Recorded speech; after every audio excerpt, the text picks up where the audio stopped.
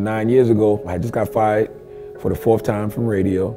I was back home living with my mom in South Carolina. I just had like the worst panic attack of my life, and it really felt like I was having a heart attack and dying. In 2015, I went through a serious depression. I had kind of lost hope on life. I didn't want to get out of bed. I didn't really want to talk to friends. I found myself as a high-functioning person dealing with depression. I grew up in African-American culture, and mental health was and still is in a lot of areas in our community taboo. So we didn't talk about it.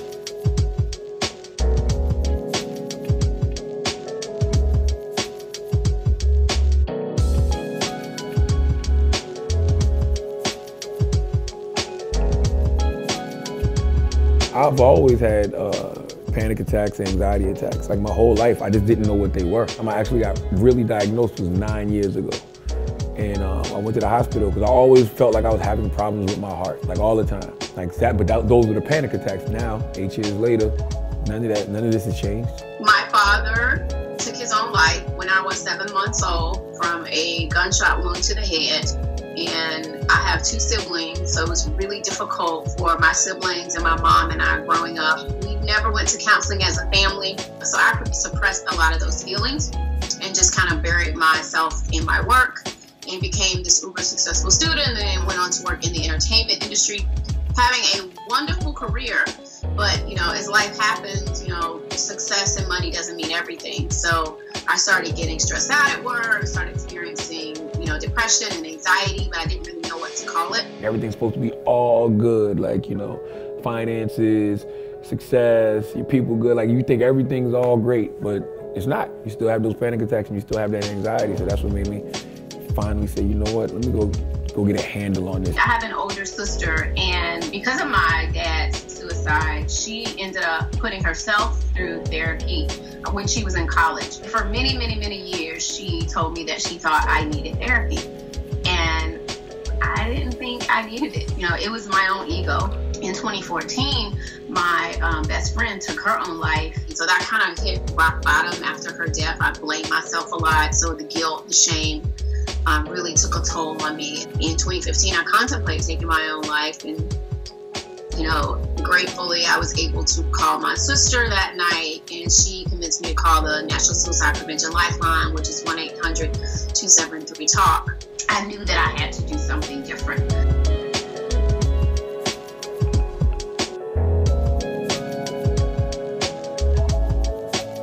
White people don't have the experience of driving down the street, and when a police car gets behind them, they thinking, maybe I need to pull over because I don't even want to have any interaction with the police whatsoever because I don't know how this can end. Like that's just, being black and paranoid in America. It's like you always got to constantly guess if something is a matter of color or if it's a matter of circumstance. Like that's what you're constantly questioning. Like, did this happen because, just because, or did this happen because I'm black?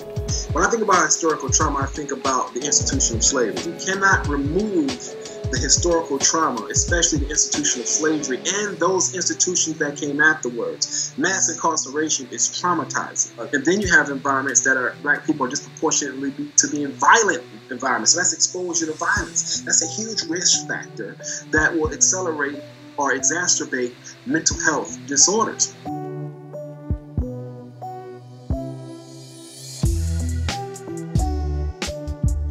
You think that these kids in Chicago don't have PTSD? They waking up to gunshots all the time. They, every day of their lives, they're probably hearing about somebody they love or somebody they know getting killed, getting murdered. Like, you think that if you're in a city where it's 70 shootings in a weekend, you're not gonna have some type of PTSD? You think you're gonna get guns pulled on you and have somebody cock a gun and hold it on you? You think you're not gonna have some type of PTSD? Like, that just comes with the territory. Like, any traumatic experience can give you PTSD. Folks who are exposed to violence develop anxieties and depression, suicidal ideation, and some epigenetic research shows us that these types of experiences can trigger your predispositions. So if you do have certain predispositions, the environment and having to experience certain things could trigger the way you experience those predispositions.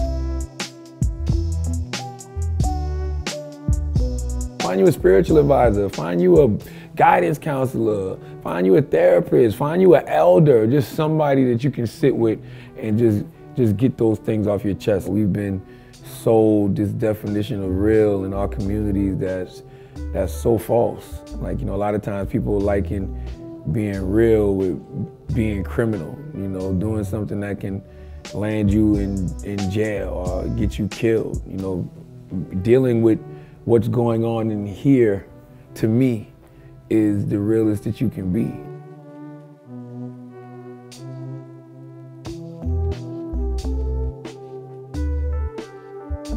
Black people will experience racism in the form of explicit differences in services or in quality of care, or they'll experience microaggressions that would discourage them from seeking care. Traditionally, because of our environments, because of poverty, because of Black men getting shot by the police, because of just a lot, I think, that happens for underserved communities, sometimes those other populations cannot respond to and recognize the problems that we're going through. The way forward, I think, is healthcare professionals, counselors, etc., that reflect the communities they're intended to serve. I mean, demographically, socioeconomically, are similar to the communities they're intended to serve.